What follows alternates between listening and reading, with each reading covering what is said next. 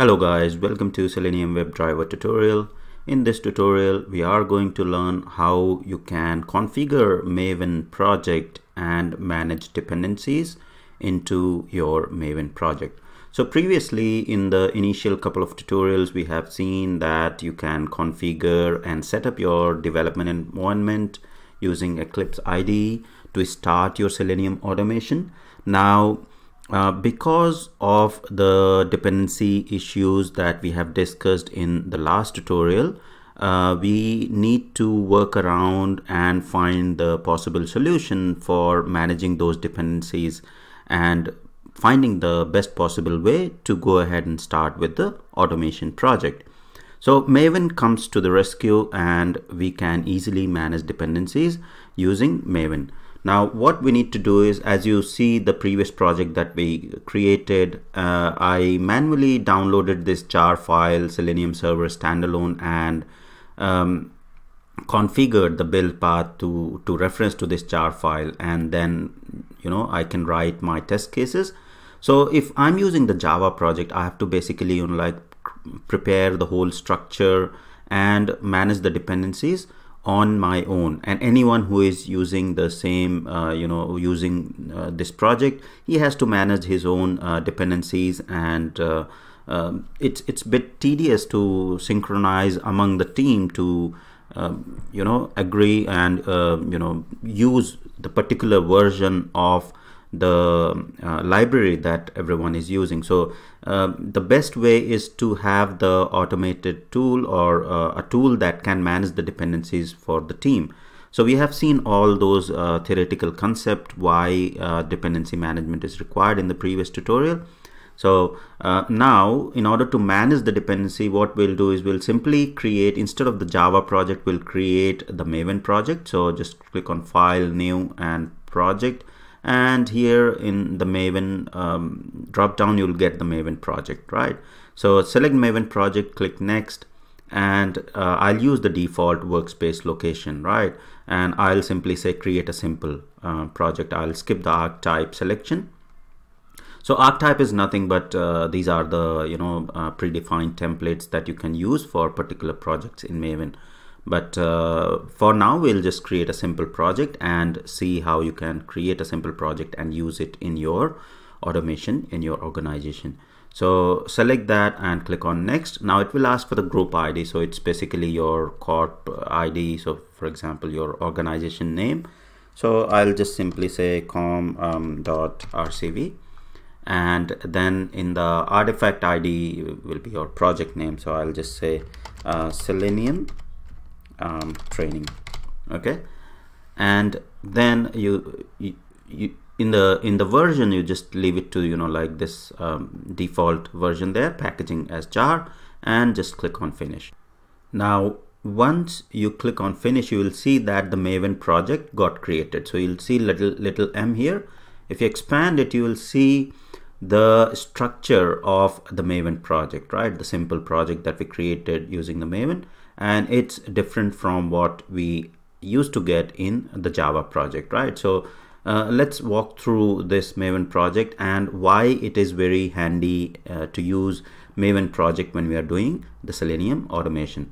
So if you see the src main Java, these are the packages. So these four are the packages. So main Java, main resources, test Java, and test resources. So any of your test cases goes into the test /Java file folder, and here you can store all your Java files. Then anything which is related to resources, for example, like your Excel file or any CSV file that you are using to do the data-driven testing, goes into the resources. In the main Java and main resources, so main Java, you'll put all the common functionality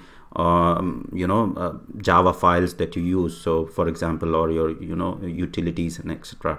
So that you can create all the common utilities that you use in your automation script, you can put it into the main /Java. Then in the main resources, similarly as the test resources, if there are any external resources files that you need to refer, you can put it into the resources. And then you can also have multiple structuring there. You can create new packages below your test Java. So for example, if you want to have a package for a specific functionality, so for example UI, I want to create a package, so I'll simply say UI and create a package, and that gets a package gets created below it, and below that I can again create the file that the test case file accordingly. So I can have multiple packages below test Java. Now you will see that once this Maven project got created, there is system library which is referring to the old version. We can change it to the recent version, so I can simply go to the build path and I'll say configure build path, okay, and then here in the build path just edit it and use alternate JRE, and it picks up the installed JRE that we have. Just click on finish, apply and close. Now you can see that the JDK has been picked up, 14.0.1, which is the one that we installed on this machine. Then we have a src folder. Again, if you want to put other files there, and then target file, you can create more folders there for your reports, etc. The very important file here is the POM.xml, which we will be using to manage the dependencies in your Maven project. Now previously what we did is basically in order to use this or in order to use Selenium server jar file or library, we had imported it, right? We had referenced we simply said right click, went to the build path, and we configured the build path, and then we imported the library. Okay, so we said add external jar, and then I selected this Selenium server standalone and clicked on open. Okay, so that's the manual process, but that's not what we want in this case, because if this is the approach that we are keeping, then it will be difficult for everyone in the team working together and managing all these dependencies. So that is why we have created the Maven project and will be utilizing POM.xml to manage those dependencies.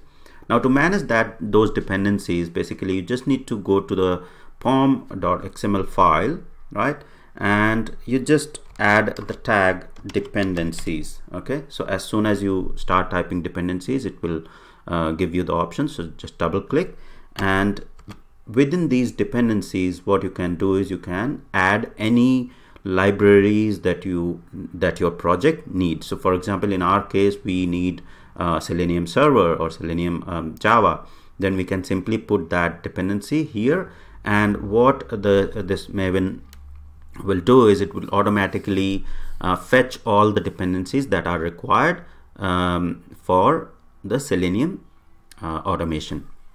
Similarly, if there are any more dependencies, for example Apache POI that you want to use to read the Excel files, etc., then you can use those dependencies as well. Similarly JUnit. So it doesn't matter how many dependencies you have, you can add those dependency tag and add the library. So let's see how it can be done. So we'll simply try to add Selenium Java dependency first, and how you can find that, we'll simply go to the browser, and in the browser I'll just type in Selenium download. Okay, so traditionally we used to download, or everybody needs to download and set it up, but in our case, because we are using Maven project, so we'll just get the tag. So if you scroll down below, you will see the Maven information, right?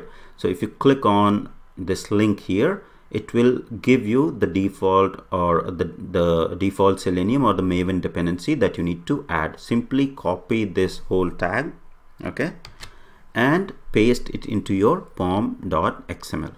Okay, so this is the default Selenium that we need to use. So what I'll do is I'll just paste it here, okay, and save it. As soon as you'll save it, you'll see that the workspace is building, right, and it has built that, and you'll see that Maven dependencies section is available, link is available, and all the jars that were required have been imported into the Maven dependencies. So that's the only thing you have to add. Now what is the advantage of this approach?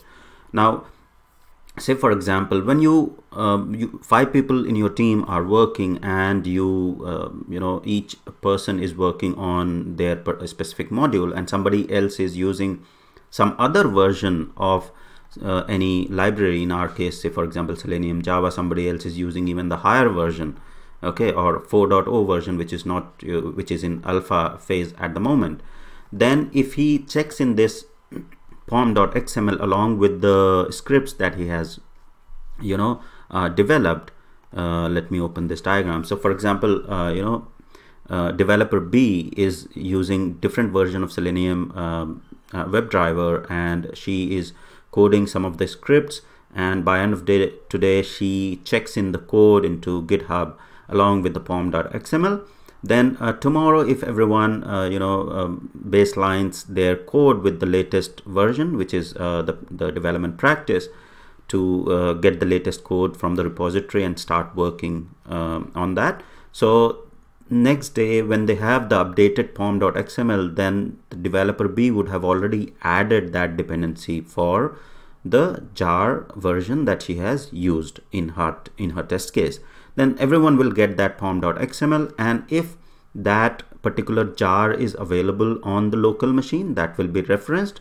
Otherwise, what Maven will do is it will go online and download those jars if they are not present, because it will find this dependency in the POM.xml, and this reduces the risk of breaking the scripts and code when multiple people are working and maintaining all these dependencies manually. Okay, so that's first part of it. The second thing is basically, so here we went into directly to Selenium website to get this Maven dependency.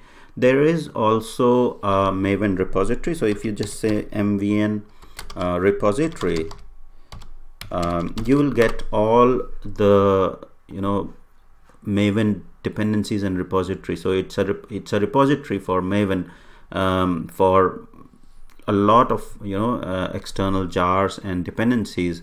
So you can simply search here. So I can just say Selenium Java, and this repository contains basically repository for all Selenium Java, JUnit, Apache POI.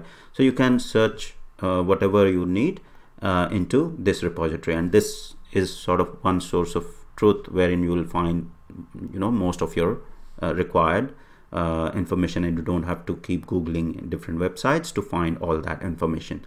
So here you can see I can simply go to the Selenium Java, whichever version I'm looking for. So if I'm looking for latest version or even the older version, it maintains all of that in this repository.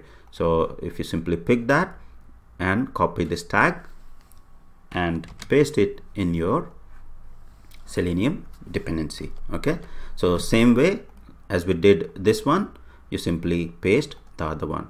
So this way what will happen is it will download and install those Maven dependencies. Now if we go to the folder struct